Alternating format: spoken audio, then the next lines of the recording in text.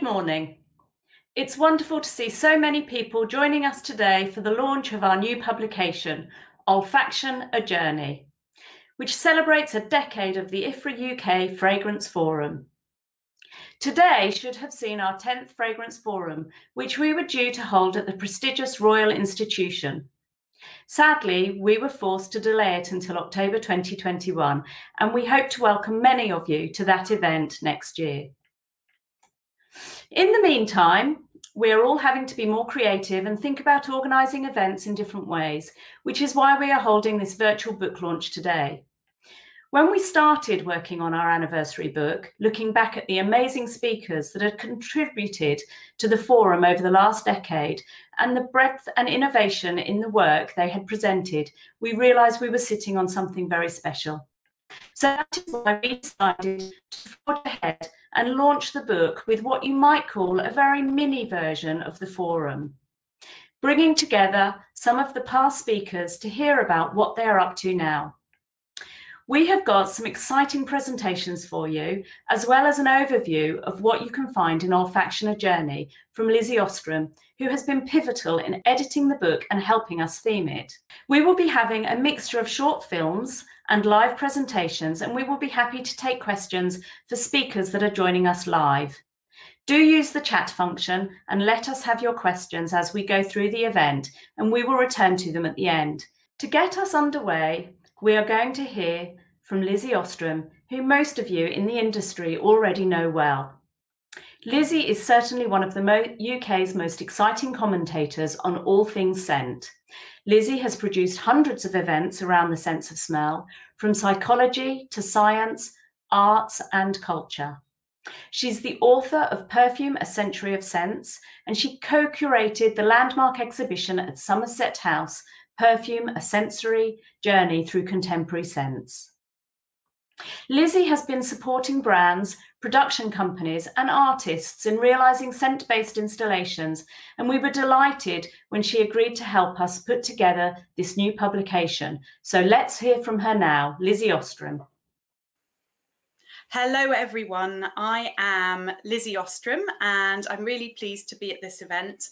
I edited the celebratory book with IFRA UK, which was quite the challenge, but such a privilege and an exciting project to work on. I remember thinking, how do you turn 10 years of an event that is diverse, rich, quite erudite, into an accessible celebratory book? So essentially the book is trying to distill a decade of conference presentations. I think there have been something like 60 speakers over the years, many of whom have given really detailed, captivating talks, and some of them quite complex because they are researchers or chemists. And so what we were trying to do was to distill these presentations into digestible chunks so that you can dip in and out, peruse by theme, depending on what you're interested in. And also, I think, to really convey the individual voices of each speaker and try and bring them to the reader in a way that's very relatable and that hopefully brings across their personalities as well. And so the idea is that when you pick this up and you look through it, you might read it cover to cover, or you might sort of do a couple a day, that you do get a sense of these many voices, some of whom are in the industry, some of whom are out. We've got an Egyptologist in there, for example. And together you get this beautiful chorus of new ideas, this real fizz and ferment of what's been going on in fragrance. So you might come across a chapter about how the sense of smell has a role in understanding Alzheimer's disease or Parkinson's. You might have a chapter about urban planning and how olfaction plays into the way that our cities are developed. There are chapters on art and perfume, ancient history and perfume, and that ever exciting question in this industry about how exactly we do smell as human beings and how does that compare with animals. So I found just every day editing a chapter and I'd be flicking from business insights in through to cognitive neuroscience. And it's quite a journey. And I suppose that's why we called the book Olfaction a journey, because you are taken right through this industry. I'm quite sure that when you come to the end of this book, you will want to know more. You'll be hungry for more, and you'll be excited to learn more about all the speakers and the brilliant work and research that they're doing. So I think you possibly will be taken down some very exciting rabbit holes to learn more about olfaction. I'm excited for the next 10 years in fragrance. Who knows what it will bring, but let's see where it takes us. A big thank you to Lizzie for the hard work she and her colleagues did in helping us bring together such a coherent and interesting read from the diverse range of areas we have covered over the last decade. Now, it's time to hear from some of our other former speakers.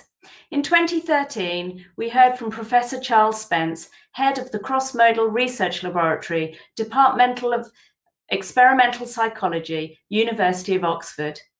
He talked about neuroscience-inspired multisensory design and how product perception can be affected by our senses. Then in 2016, we heard from Professor Barry C. Smith, Director, Institute of Philosophy, Centre for the Study of Senses, who talked about the role of smell in consciousness and the difference between orthonasal and retronasal olfaction. I'm excited to tell you they now both come together to tell us more about their current research and to challenge us about how we imagine odours. Thank you, Lisa. It's good to be with you. So I'm Barry Smith, and I'll do the first part of the presentation to you this morning, and then I'm followed by my colleague, Charles Spence. Let me start my slides, if I can. So let's go to the first slide. Although smell matters a lot to people in the perfumes and colognes they wear, in the detergents and laundry products they choose, even in those smells of baking that we enjoy, people nonetheless think that they are only using their sense of smell when they're sniffing or when they're pointing their nose at something to take in odors. It's not true that we only experience odors when we sniff. Although we think that that's when we are using olfaction, it's not true. We smell because we breathe. So all the time, volatile compounds in the environment are coming into the nose, activating the receptors. So smell is always on. And yet it's hard for people to believe that. They often don't notice smell between these incidents of sniffing a flower, a dish, a perfume. And the question is, what is going on in those gaps? Are there unattended smells, or is it that smell just becomes unconscious? Are we in the situation where we know that we don't seem to smell our own homes? Funny, because everybody else's home has got a distinctive smell when you walk in, but you no longer notice the smell in your own home. So is that due to the fact that you're habituating, that if something hasn't changed, if everything stays the same, you simply zone out? So if we're not noticing smells, apart from when we pay attention and we do some sniffing, how good are we in those moments? How acute is our sense of smell? Well, it turns out that people are not very good at estimating. You'll hear a lot of people saying, oh, my sense of smell is terrible. I can't smell anything well at all. And yet we can measure objectively using here Thomas Hummel's sniffing sticks. We can judge people's threshold when they detect an odor. We can judge how well they can discriminate between odors and whether they can identify the odors they're smelling. And some people will tell you, I've got a very poor sense of smell, and they will have a very high score on the TDI, the objective measure.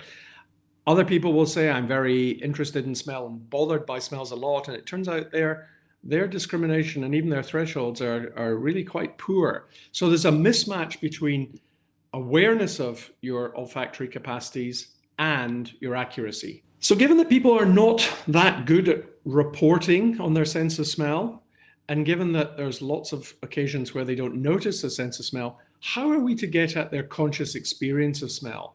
Not just how they behave and how they perform in these objective tests, but what's the quality of their experience like? What's it like to smell these lemons?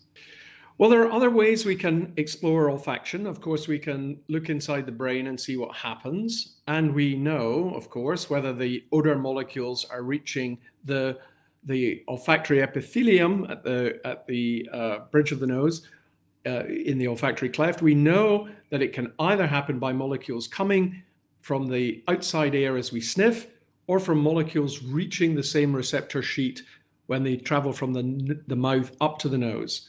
We also know, next slide please, that these areas that are projected to from the olfactory bulb, the first place that the information from the receptors reaches, it's then projected to critical sites in the brain like the amygdala and the entorhinal cortex. And these are associated with arousal, emotion, but also memory for place.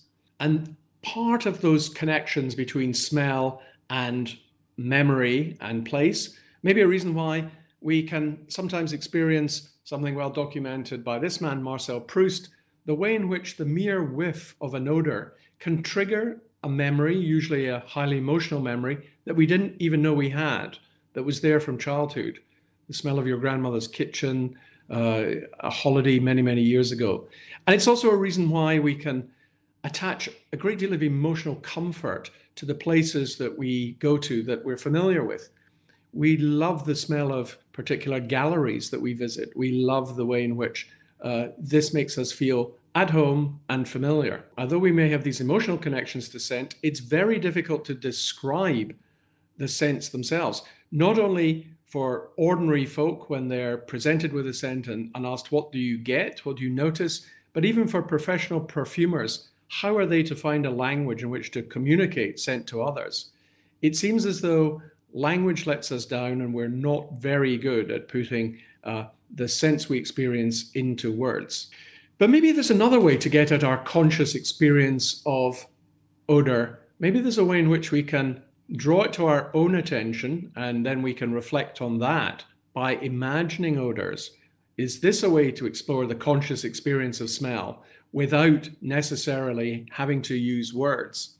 So we're going to explore with all of you the extent to which you have olfactory imagery. Is it as easy for you to conjure up in your mind a familiar smell as it is to think of the face of a friend or to have a tune running through your head? Do you have that kind of olfactory imagery? So we're going to run a little poll now and ask you some questions, and we'd be very grateful if you would respond to the poll, and then we can reflect on that when we move to the talk by Charles. First question, please.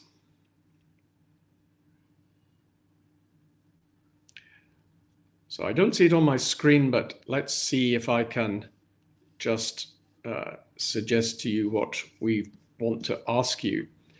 So we want to really ask, is it easy for you to imagine any of the following odors? And a yes or no would be good if you would indicate that. Can you imagine now the smell of freshly cut grass? Yes or no? Can you imagine the smell of Chanel No. 5?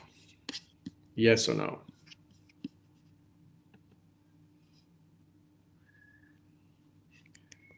Can you imagine the smell of heliotropin? Yes or no? Well, thank you if you've been responding to those questions. I'd now like to go to the second question.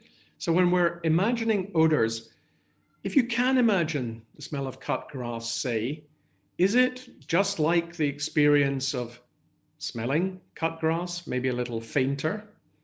Or is it for you more like just having a thought about that odor? So again, we invite you to say whether it's more like smelling the odor or more like merely thinking about the odor. So is it thinking or is it more like a faint copy of the experience of smelling when you imagine the smell of cut grass?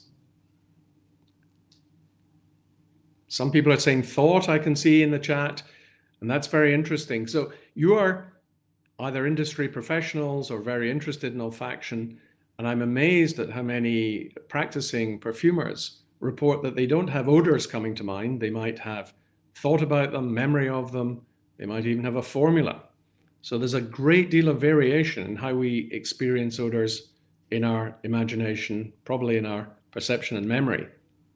And then final question, for those of you who can imagine these odors, heliotropin, say, cut grass, when you imagine them, do you have other associated images? Do you have images of colors or sounds, or do you think of a particular scene that you can visualize?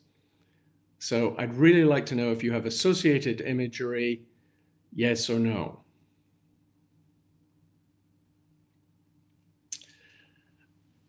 And while you're responding to that, I think, unless we have all of the results in front of us, I think we now move to, great. Some people say pictures and precise color patches. Excellent. So this is important, I think, for the next part of the discussion, and I'm going to hand over to Charles to talk about that.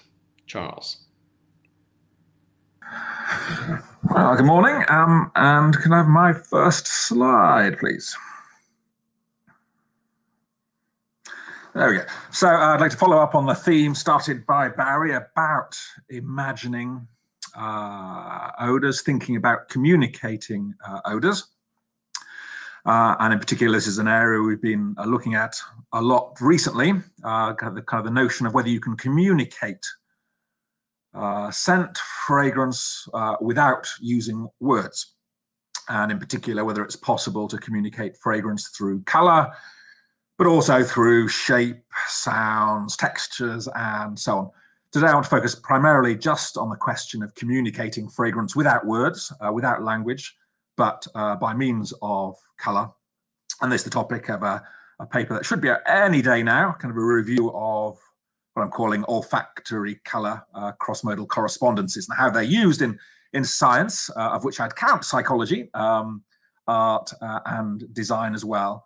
Now, this interest of the colors that we associate with, that we bring to mind when imagining an odor, has been one that has in fact been of interest to writers and commentators and scientists for a rather long time.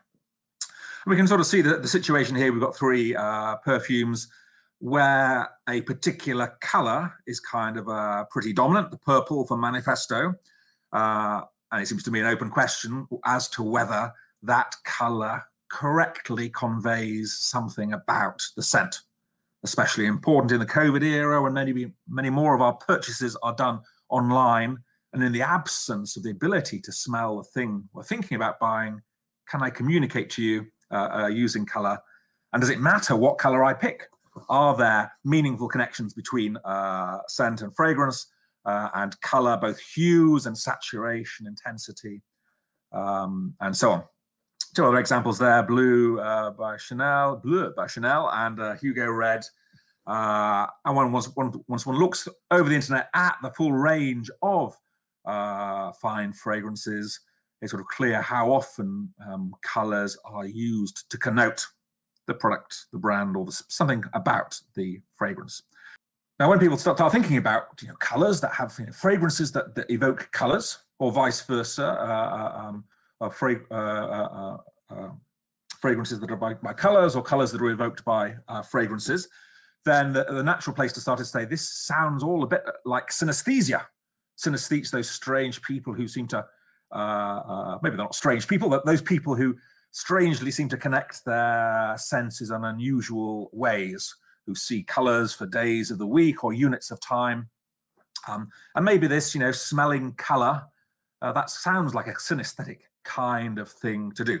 And indeed, going back over the literature, one finds many people talking in those lines. If colors are to be associated with scent, then it must be a matter of synesthesia. And who better then to inform us about the right kinds of colours for sense than a synesthete with this kind of idiosyncratic connection? Ask them and then use their insight to inform the rest of us, to convey something about sense qualities without language. But I think that's probably not the right way to go. Certainly there are synesthetes who may experience colours in response to sense, but they are rare. And what's more, most kinds of synesthesia tends to be unidirectional.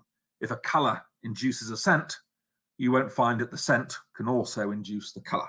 So it's a unidirectional phenomena, which feels unlike what it's like for the rest of us to be able to communicate colour through form and scent and vice versa. Also, the synesthete, by definition, is kind of idiosyncratic, meaning the colours that are invoked by one synesthete in response to smell will be different from those of others. By contrast, I think the notion of correspondences is a much more fruitful framework to work with, because these are bidirectional connections between our senses. They're also surprising, but I think they can help to explain the mappings that we do share between scent and colour. Next slide, please. And this is the literature on this very question. Once we've separated synesthesia from the topic of scented colours, is one that is in my recent review. And here, hard to see the details, but certainly each line in this table a separate study from the very first, from von Hornbostel back in 1931, presenting people with as many as 800 odours and trying to see whether they picked a particular lightness on a grayscale in response. The answer was yes. From there, we have de Ribere in 1978, a perfumer who has a number of papers with 1,000 people, asking them for the colours associated with odours. And so it goes on, mostly from the psychological scientists. We have studies done in many different countries over those decades, from Germany to Canada to Australia. Mostly with weird participants, those Western-educated, industrialised, rich and democratic boys and girls studying psychology. But nevertheless, across those more than 20 published studies now, it does appear that people do, even non-synesthetes, systematically match colours to odours. Next slide, please. So I think there's a lot of research to build on here and to use and to help us to communicate odour, fragrance qualities through colours and perhaps also forms and so on. I think it's important to say this is not synesthesia, but then the question becomes, how do we do it? How do we match? What happens when I give you a fragrance or ask you to imagine a fragrance like the heliotropin that Barry was mentioning a moment ago? How do you pick a colour? What comes to mind and how? And maybe the most obvious way is if you smell something, you say that smells like a strawberry, and well, strawberries are red, therefore the colour that goes with that smell of strawberries is red. So it's kind of a source-based mapping. Just like when I hear the dog bark, I bring to mind a visual image of a little small hairy thing biting my ankles. So that could be the way in which colours are mapped to odours. But the problem is, for most of us, for most of the time, when we are exposed to fragrance in the absence of any other contextual information, we struggle to put a name to the source of that odour. I know it's familiar, I know I like it, I know I'd probably eat it, but exactly what is it? That is what people struggle to name. And if we can't name the source object for an odour, that's going to be even harder in the case of fine fragrance for many regular consumers. Then how then can we pick colour? I think the answer here is probably that we use emotion. And that seems to be what comes out of many of those studies I just showed you, that we attach emotion, however emotion is to be defined, to olfactory stimuli, and then we pick colours that share the same emotional connotation. And this idea of an emotional mapping between colour and fragrance is one also finds when you try and think about or study why people match specific pieces of music to paintings and so on. So emotional-based mappings.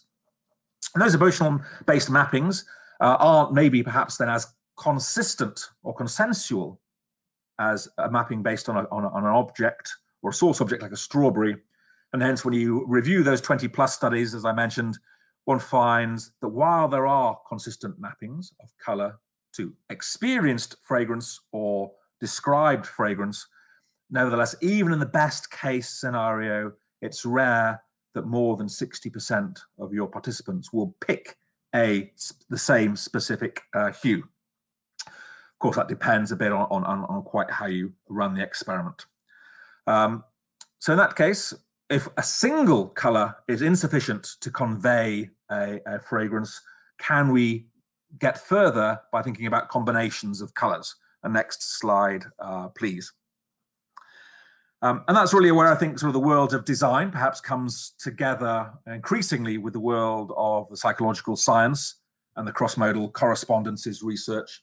And I just want to sort of highlight 3 studies that were sort of interesting for me, thinking about using combinations of sensory cues, combinations of colours in this case, from work from Schifferstein and Howell from 2015, where they took 5 well-known fragrances, DKNY, Miss Dior, Kouros, Wish, and so on, and then worked to create combinations of colours for perhaps the packaging, as we see here, that match the fragrance, that go beyond just a single colour, but involve combinations of colours. Perhaps in, there's a larger colour patch there, we've got sort of a smaller one, and an even smaller one where the number appears.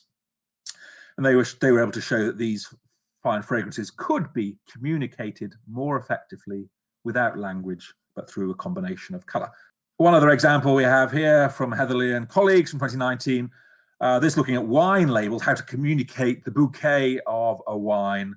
And they're creating different coloured labels for wines that have been doctored with various compounds to see which colour, but also which shape. On the top line, we have wavy lines. On the bottom labels, we have more angular lines. So which combination of colour and form or shape best convey specific wine attributes? And again, they found that there were systematic correspondences, even in all of us who are not synesthetes, that certain colours did match certain olfactory notes. Next slide, please.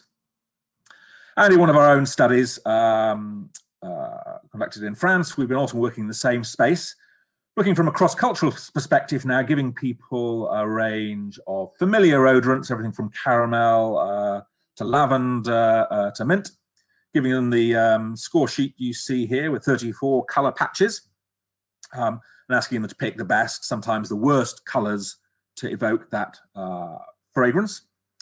And then in the next slide, what we find is much cross-cultural similarity, but also some degree of cross-cultural difference.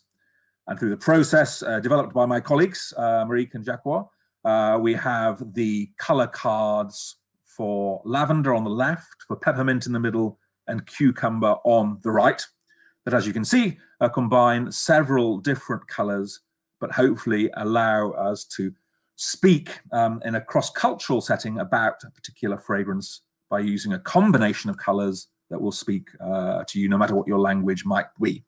I think there's a lot more to go on here in this world of using combined colours to communicate fragrance without language. But I would say at the end, I'm sort of currently struggling with the fact that while 2 colours or 3 colours might be better than 1 colour to communicate a fragrance, as soon as you start combining colours, one runs into the problem that our response may be to how the colours harmonise with one another. And it's kind of this intra-sensory grouping of colours that starts to become the important thing, rather than how each individual colour communicates with the fragrance. So the question of intro, if you will, perceptual grouping becoming dominant over this cross-modal mapping of scent and colour. I'm not quite sure how we address that issue yet, but it is one that I think is important. Thank you. Thank you so much, Harry and Charles. It's always a pleasure to benefit from your expertise. That really was fascinating, and you have given us plenty of food for thought there. Now it is time to hear from our 4th speaker of the day, Dr. Claire Guest. Claire has been involved in the training of dogs in the detection of human disease through scent for over 20 years. In 2003, Claire was training director for the first programme in the world to train dogs in the identification of cancer by odour. In 2017, we were lucky enough to hear from Claire in her current role as Chief Executive and Director of Operations for the charity Medical Detection Dogs, an organisation that trains dogs to identify human disease by odour. They're currently working on a number of pioneering research projects, including the training of dogs to detect cancer, blood sugar changes, Addison's disease, and now COVID-19.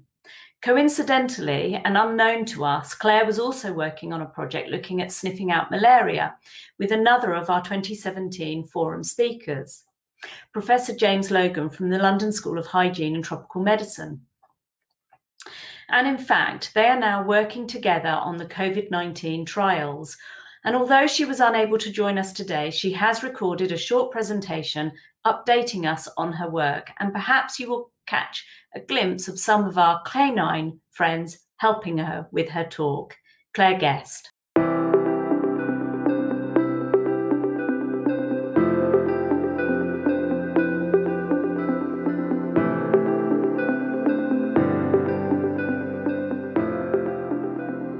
Well, I'm delighted for this opportunity to give you an update about the work of medical detection dogs, because I spoke to you a couple of years ago and we had a number of projects that were ongoing. So things have really moved on, and we talked before about the evidence base for the canine effect on human health being a really quite recent thing. So only in the 1980s, the first studies started to be published about the firstly indirect effect and then the direct effect of pets, particularly dogs, on human health.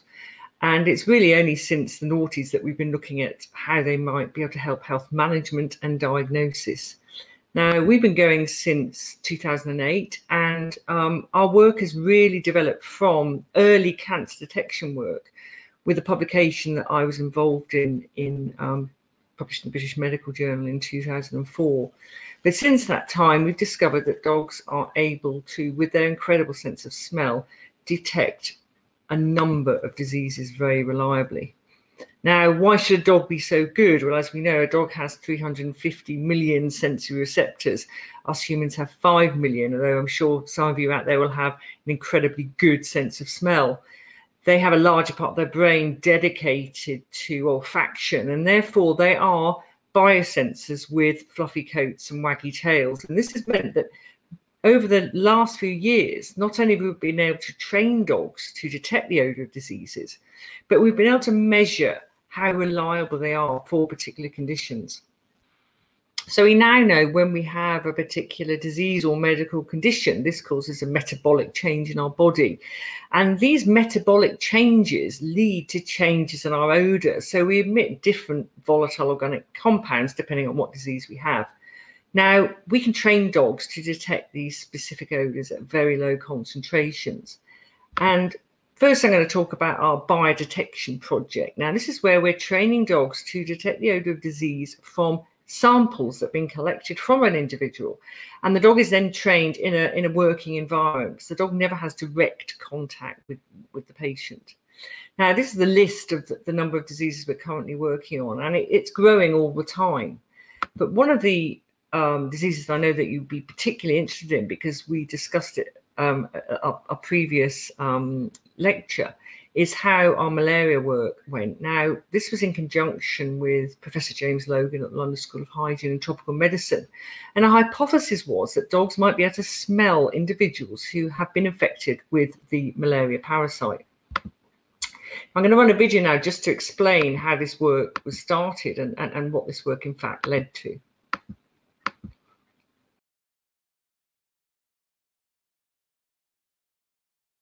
So some years ago, I visited the States and arrived at an airport and was astounded to see a sniffer dog looking for fruit and vegetable.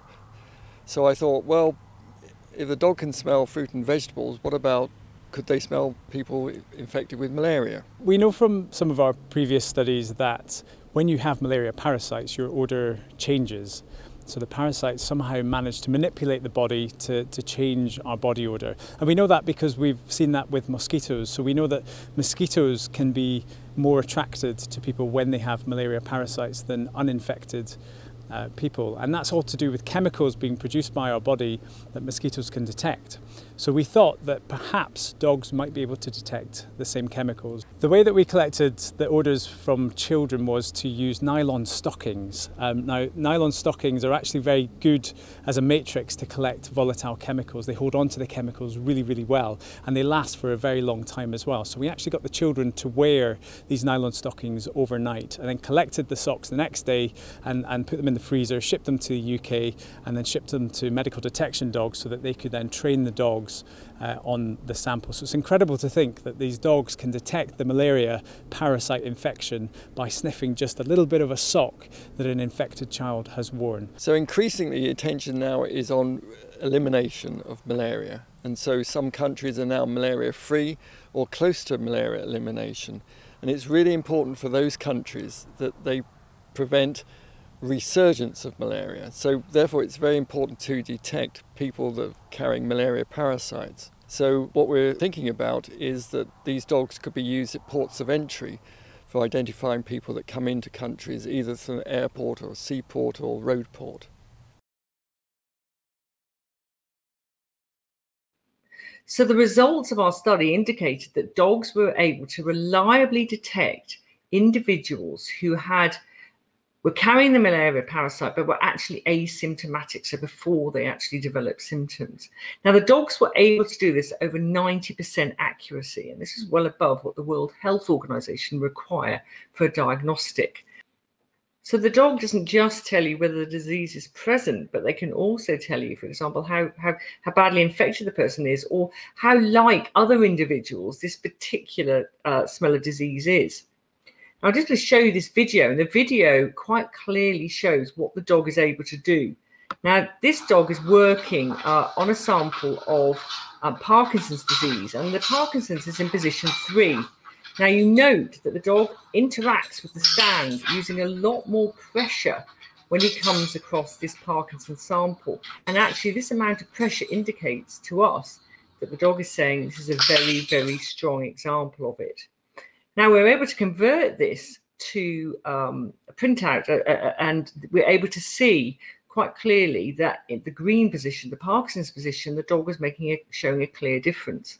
Now, of course, this becomes particularly interesting when you're dealing with a disease where diagnostics are particularly difficult.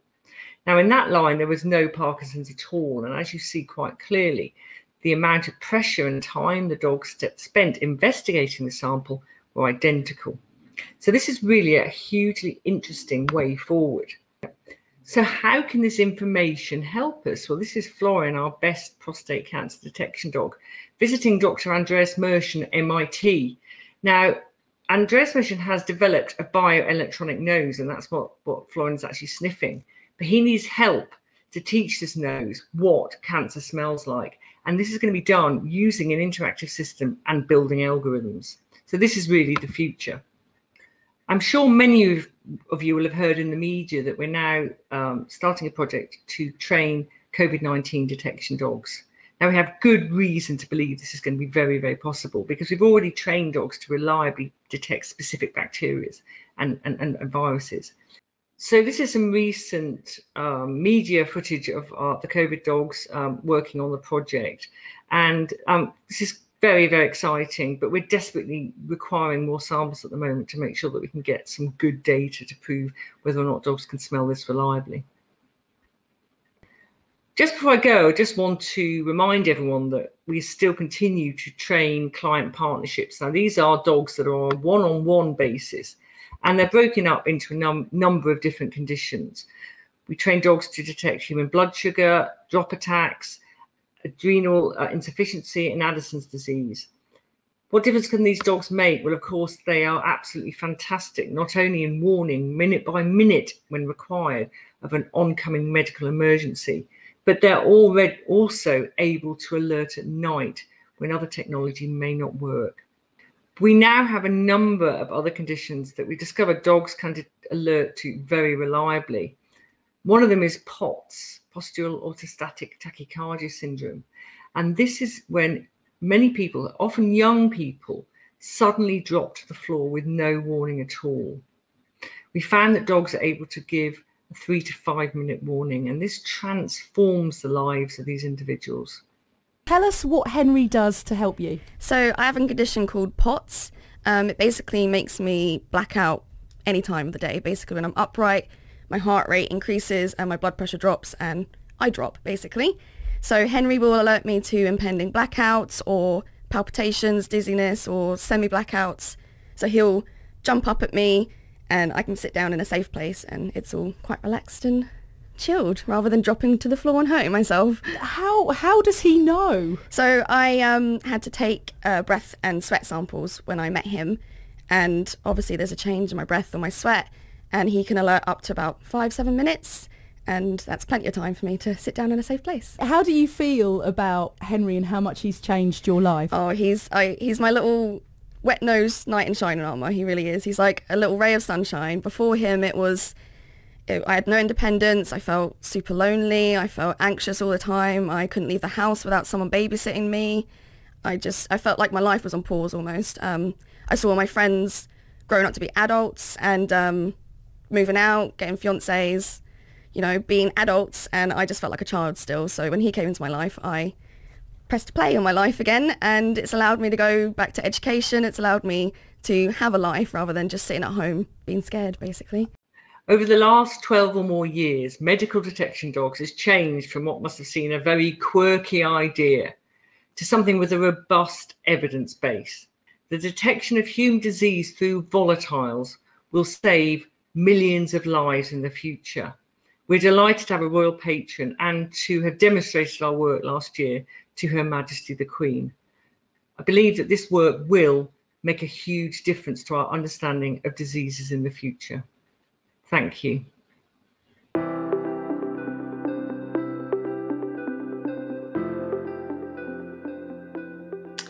That is just amazing. And we really are grateful to Claire for sharing that with us. It is so wonderful to see the impact these dogs have on people's lives and the amazing strength of their olfactory sense. And now it comes to our final speaker of today, and someone who probably needs no introduction to many of you. We're delighted to be joined by Master Perfumer, Christophe Laudamiel, who is kindly joining this event at a very early hour, live from New York. As a master perfumer, he has created fragrances for leading fashion and beauty houses around the world. He is president of Dream Air in New York and chief perfumer at Bel Air Laboratories, part of Loto Pharmaceuticals in Tokyo. He is known for his avant-garde work, establishing a trail of signature high-end and surprising fragrances used in a range of settings such as galleries, exhibitions and e-gaming. Christophe spoke at our Fragrance Forum back in 2011 and again in 2014.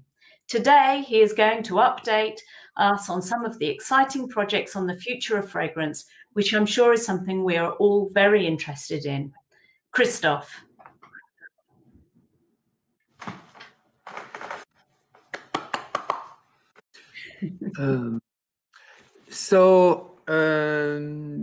I think we should play the first video. 壁に運んでいくか。ちょっと届かないが、体力差かなりついている。わー、来た、連掛剣。まださすがに死なない。死ぬんです。進撃でのフィニッシュ。ノロマがローガンに対して2連勝、圧倒しました。いやー、圧巻でしたね。見事でしたね。やはりノロマのこのリロイのそのノロマらしい当て感の良さと、はい、やっぱタイミング変えるのがものすごく守りでも攻めでも。Voilà, so keep it here. No. So that was the international competition of e-gamers. That was actually Korea against Japan. And this year, for the very first time, we played a scent in the air where they were playing. And also a scent before they were playing. And now you're going to see with the second video, I'm going to explain to you, same, it's in Japanese. That video is only about smell. And the little cartoon girl presenting is actually one of the mascot of Roto Pharmaceutical. And she's explaining that now we have a Bel Air lab that creates smells for different types of applications. And she starts by saying, it smells good in the air. And there is greener green. You will see it appears on the screen, which is one of the smells we've played. To remove some anxiety from people. And also we had close to the presenters for the audience, a scent called Silver Shine, which was more complex, but it was to have the game feel more cool, a cool atmosphere, and they say to improve intelligence, so more to improve brain activity. So I want to show you this little cartoon because it's so cute, and we never see that in fragrances, and for me that's the future. なんだかすごくいい匂いがしますね。実は今回ロート製薬が会場の香りをデザインさせていただきました。昨年ロート製薬がオープンした香りを研究するベレアラボの調香師クリストフ・ロダミエルさんが鉄拳の e スポーツ大会をイメージした香りを作ってくださいました。予選会場には会場の緊張感を和らげ選手の集中をサポートするイメージでグリーナーグリーンという新緑の透き通るように爽やかな香りを、本戦会場には頭脳スポーツである e スポーツや鉄拳のイメージをより知的でクールに感じられるようにシャイニーシルバーというスタイリッシュで明るく爽やかな香りを、とっても素敵な香りを感じながら引き続き大会を楽しんでくださいね。So first of all, we see here, so Roto Pharmaceutical is a pharmaceutical company, and they've decided to create last year an olfactory department called Bel Air Laboratories, so a different department. The head of the department, Akari Oshi, was working at Sony in their own olfactory department. And so that's quite some revolutions going on there. I don't know nowadays whether it's in electronics or even in the car industry. I don't know a company that is not looking at scent or that even has a department looking at new scent technologies. So this is quite new with the experiments that we've run with some soccer players. So this is just leave it like that. Don't try to read. I'm preparing the English version for the press release that was released in August. This is an experiment we did with the soccer players where they had to smell with the little Sony device before the match, during at the intermission, after the match, and also in the locker rooms. They had a smell playing in the air, which was also the greener green here in that case. And they were able to show by interviewing the soccer players. So this is a very, very famous football team. It's a team of Roto and also Under Armour. So maybe you know Under Armour from Baltimore, and Japan is their largest international subsidiary, actually. So they own that soccer team. And we were able to show that it reduces the perception of fatigue among the players and also the sense of stress and anxiety before the match. So they give quite some information actually for corporation. Usually a lot of things would remain secret and it would just be a tagline. So here they actually release some of the data, which is run by Chuo University in Tokyo, and they have the Department of Sensory Design running those studies for them. So we work in close collaboration. The little device from Sony is being discontinued, but there's the olfactory department Sony is continuing. So now the next device for consumers. So this device was perfect for experiment, but now they have to think of some other devices that would be more appealing for millions of consumers. So, so next slide. So now I'm going to show you the first one is actually a device that came out. Maybe you remember the sensory for Procter & Gamble. I started to work on that in that air care department, and then I left before that device came out, which you can see neither in smells nor in look was a device that can compete with any audio video installation. So next slide, please.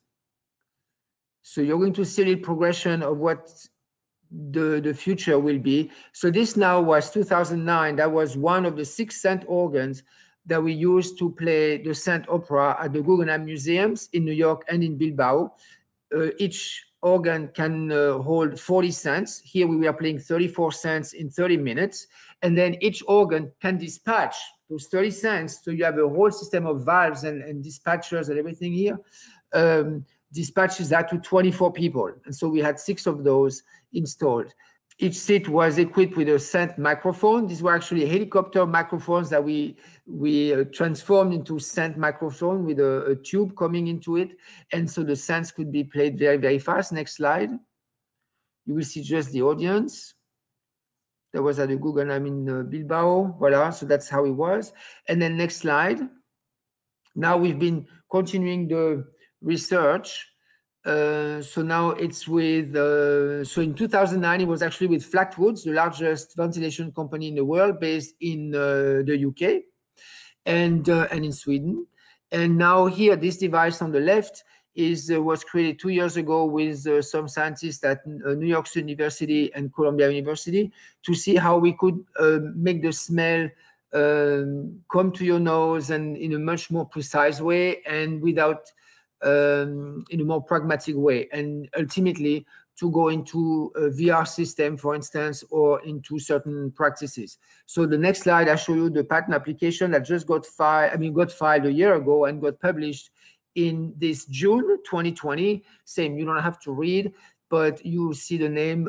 Some of you will know the names of Dmitry Reinberg, and actually his wife is one of the engineers, and then Stuart Feinstein, the other scientist. And we've developed now this device that you could hold on your head and place the scent extremely precisely, just the quantity you need to evoke the imagery you want to evoke in your nose, and precisely to half a second, a third of a second, but more precise than 1 second. And then you can vary also the intensity. So, but I cannot say much more at the moment. I don't show the picture at the moment, but this is going to influence the future and in many, many different types of applications, not just entertainment. Next slide.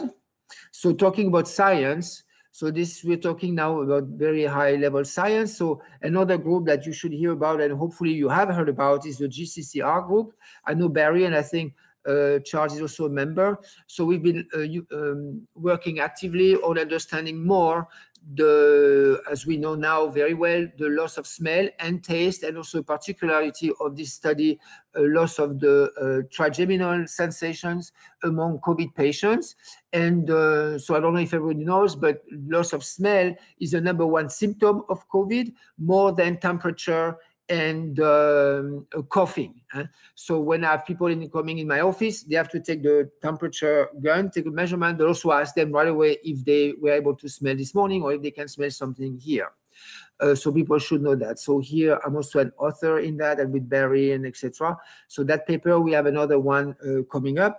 So now one thing I want to mention about this pandemic is that for the sense of smell, it gave a big boost to olfactory research. It's amazing the amount of papers in 6 months that came out and still coming out about the understanding. And I don't want to say thanks, but because of the virus, a lot of budgets, a lot of teams, international teams here from 52 countries are working on a sense of smell to understand the virus, but to understand the virus, you have to understand the olfactory cells. So this is really a big consequence of this pandemic for us. And then another thing that's going to impact also how we design this time fragrances is an article that's been accepted in Nature magazine from Weizmann University and in Israel. And this is an article showing how we can start to define some monomer, if you wish, of smell. So this is quite complicated, and how maybe we can recreate with some unexpected monomer a known smell. So it's the beginning of long development. It touches, for me, in what Charles was explaining, that you almost always need several colors. And me, I always explain that I don't know one ingredient, even one molecule, that doesn't smell of several things. It is totally different from color, where you can take one red, one blue, even one green, if green is a mixture. But we can have some kind of a unique colors, if you wish. That's why you can do the printer system. But in smell, if you take even cis-3-hexanol, people say it's cut grass, it smells of many different facets, from petrol to yes grass to freesias to dirt, and etc., etc. So it's going to be a complex system, because we don't have the one odor that smells of one thing, because it would hang up in the air as a, that's my theory, as a chemical group without the rest of the molecule. So it's but I think that paper, well, that's why it was accepted in Nature.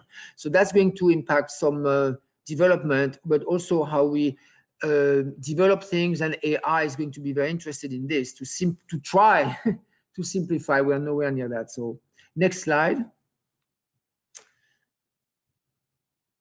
So this was, so we can discuss that another time. There was to mention about AI, how it's going to impact, but I think some other conferences will mention that. But that was to show the complexity of things that AI is nowhere near reaching, but AI will be a tool can be a tool, but I would say no more, no less than music. Actually, music is much easier to modelize, much easier, and we are nowhere near having AI creating new songs. It's possible, but we know that's missing some things. And so in perfumery, but I think it will give some tools to create a certain way, or to create quickly for certain immediate things. This I could see very well. Next slide. So that was also about the, so next slide, let's pass on this. That's what I call the moving piano. One thing I want to mention for the future is the definition. I think the definition of fine fragrance is going to change very much. There is no reason we should stop saying fine fragrance is alcoholic perfumery, and technical or consumer goods or whatever perfumery, another kind. We should define the style of perfumery we do for this product.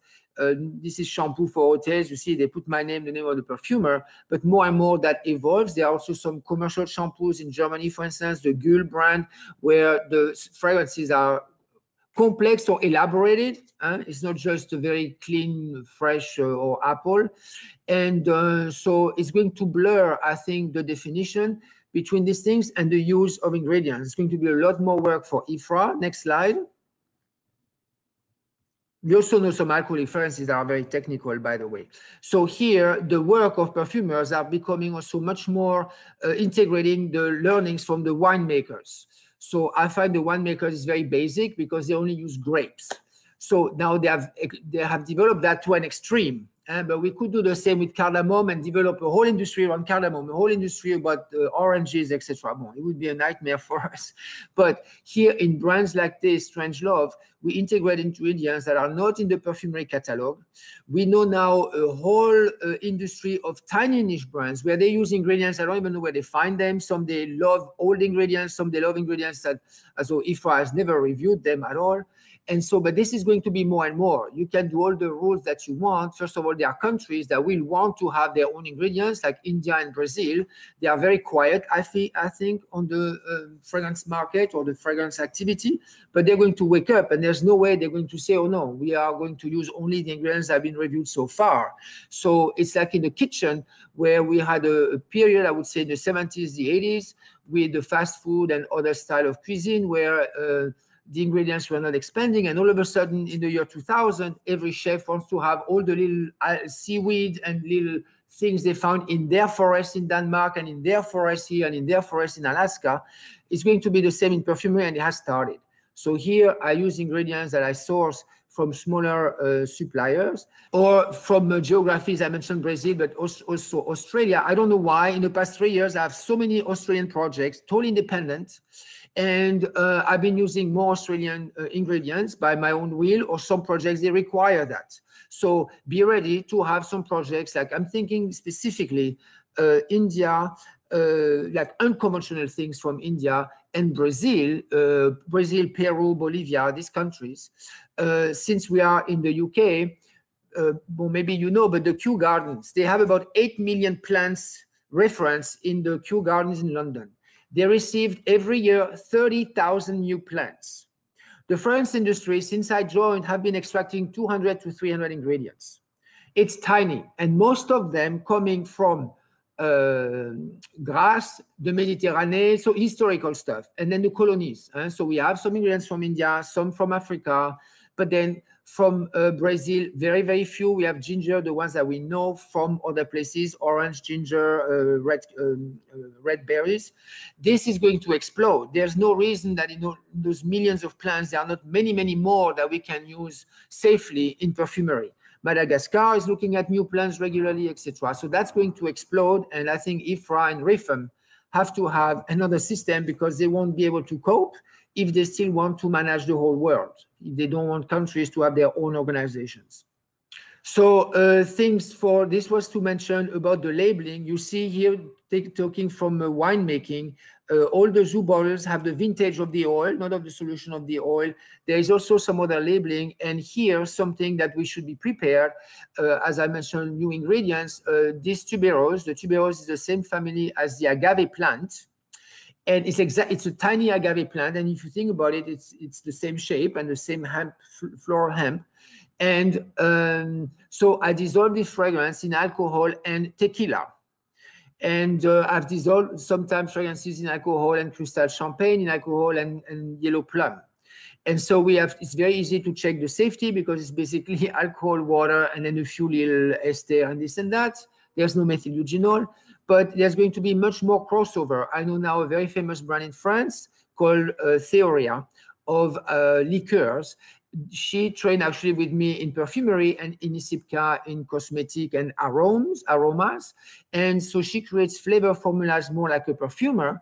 And we've started to mix her liqueurs with some fragrances when we do certain events. So just to say, this is going to be much more mixed. I know Heston, because I worked with him a lot, looks at this also regularly. So we are going to learn much, much more some things from the chefs. For instance, the art of aging, which in perfumery we have no clue about, and or very little clue, especially nowadays, and the art of cooking, heating, and they will learn from us the art of manipulating many more ingredients. When I see a recipe with 3 spices, or 5 spices, big deal. For me, a lot of the cooking stuff is boring, I have to say, as a perfumer.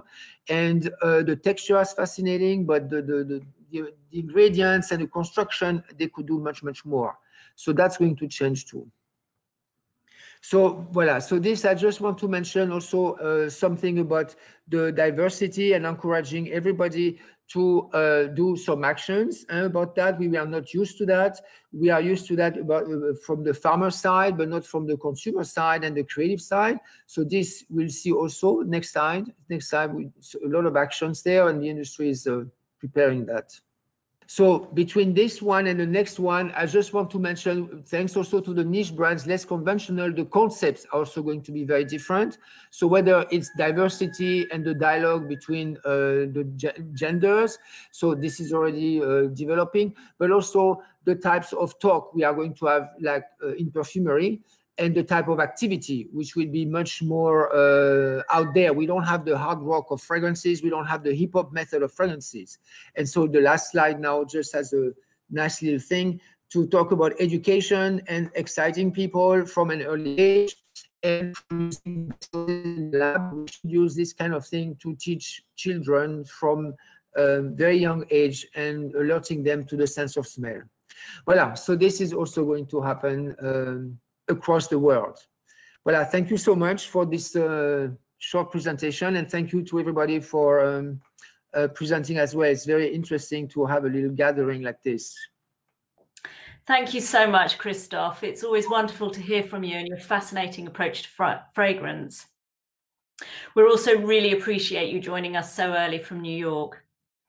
So thank you to all our speakers. And now we have time just to take a couple of questions because we are running a little over on time. I'm hoping the first question I'm going to put to Charles.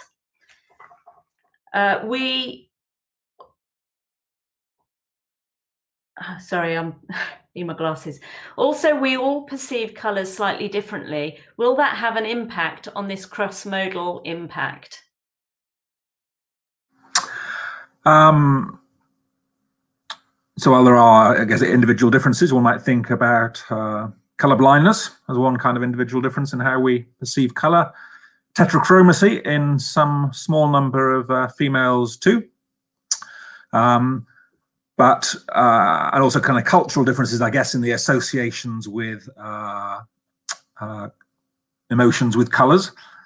But from some of the latest work coming out, from Juzmaiki et al. in psychological science, I just saw Anytime Now, they've done studies across the world with, from 3,000 or 30,000 people in many different countries doing online testing, and were able to show that in fact there was a pretty high degree of agreement or consensuality about the emotions that people from different countries and cultures attach to color, and hence that might give you grounds for hope that there is sufficient agreement between individuals to make mappings kind of meaningful at scale. Thank you, Charles. And the next question is for Barry. Would you recommend that we practice smelling then to improve our abilities? Absolutely, yes. I mean, there are many reasons to practice smelling. I think those people who are involved in professional use of smell in the food industry, in the wine industry, and obviously in perfume, they have a much more developed sense of smell, and we know it actually thickens white and grey matter in the brain. But there's another reason to keep practicing your sense of smell, and that is that we know now that smell training, smelling 4 distinct odors or essential oils, first thing in the morning, last thing at night, helps you to remain cognitively more active in later life, and that it helps you to retain your sense of smell when, like all the other senses, they start to fade. Your eyesight fades, of course, as you get older, your hearing, so will your sense of smell. But smell training shows that it really helps to keep it longer. So it's a use it or lose it sense. And even for people recovering from COVID who've lost the sense of smell, we know that exposure to odor sources, stimuli, help to activate the regrowing receptors and actually help to re-establish the connections with the brain. So please do smell training. It's very good for us. Okay, thank you. And the last question is for Christophe. How long do you think it will take before scent is routinely used in gaming and cinematic environments? I thought already we would see that by now. I thought 10 years ago when I did, when the movie came out, Perfumer, The Story of a Murderer, we did a few trials. Then in 2009, I had this technology that we had to miniaturize, and we are still not there. So I don't know what to say. Now with this new VR device that we are developing, I hope it's just a few years away now. I hope we don't have to wait another 10 years. But I don't want to say anything because fragrance and innovation is a nightmare. So the investors, they don't react like they would invest in computer science because they don't even know olfaction, and then well, everything is new even. So it's well, that's my answer. Okay, thank you, Christophe. I'm very aware of the time, so I think we're going to finish it there. Thank you again to all our speakers today, and I hope you have found the event interesting. We hope you're suitably intrigued by our new publication. I have a copy here.